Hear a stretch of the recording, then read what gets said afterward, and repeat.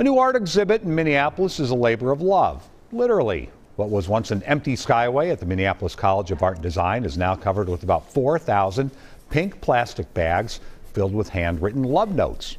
The installation took about 200 hours to create. It's part of a collaboration with MCAD students, faculty, and artist Maren Hassinger. It's called Love for Minneapolis. We decided to customize love notes for whatever love meant to people. And as you walk under here, you'll see the word love.